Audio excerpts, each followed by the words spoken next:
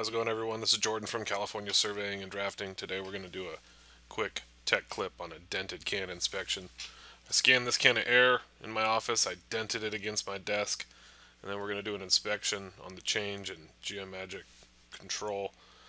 I used an Artec Eva handheld 3D scanner to collect the data with its Artec Studio OEM software, and then like I said, we're going to pull that into Geomagic Control to take a look at the change.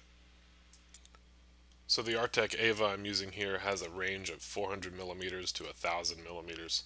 That's why you don't see it on the screen there in the bottom right corner, but that is a shot of me scanning it. If you need something smaller, they make a spider that has 170 millimeter to 300 millimeter range for much smaller objects. This is actually probably more in the spider's realm. So I'm just moving around this object here, starting and stopping the scanner. From itself, there's a button, thumb press, that allows you to start, stop, and pause the scanner. Got to reposition it as needed.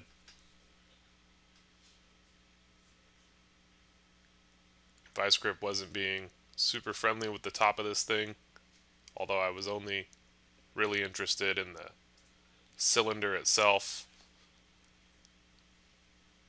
And then we just continue scanning here. One last little movement here, I think. Just catching that back part of the can. And we'll be done with the reference scan. Moving into the software now, you can see I can highlight and view the individual scans themselves. Just clicking the little eyeball. This is Artec Studio.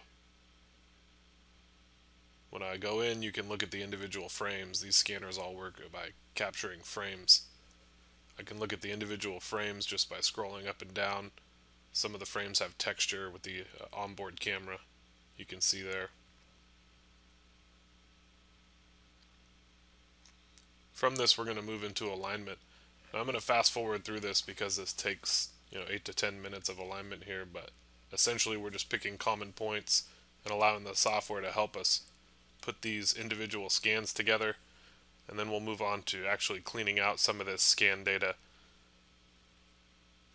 so that we can actually make it into a usable mesh. We're only interested in the can itself.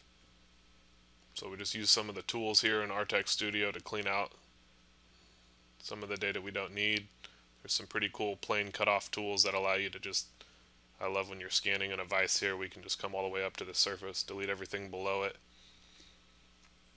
and kind of clean up around the base of the can. Super simple workflow, super easy to use software. Finish placing these bottom pieces because we'd moved the object here. Final alignment, and then we move into just creating some meshes. So just a real simple outlier removal. Let the software do a lot of the work for you. We can go into making a quick mesh as a preview, and you can sharpen that mesh up by refining it. And we'll go in and fill some of these holes.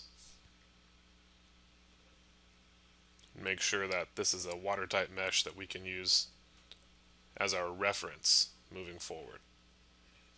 For this application, we don't need to do it, but I'm going to go ahead and apply the photos and texturize this mesh. Just looks really cool. For our inspection application, we absolutely don't need to do this.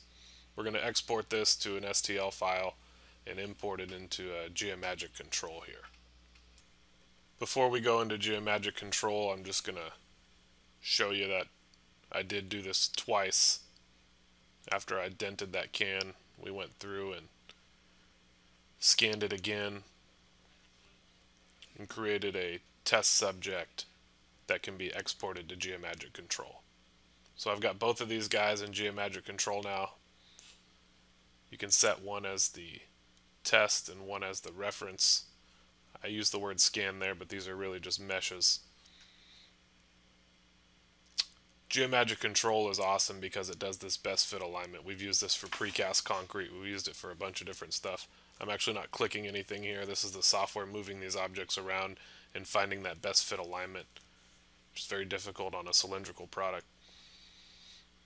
So we got this 3D comparison here. What we're always interested in engineering is these cross sections. So it shows us the not only the 3D but the 2D cross sections on all these objects, where the reference was and how it moved. Geomagic is just absolutely amazing when it comes to reporting. Very intuitive, robust, detailed reports here, all exported, completely customizable.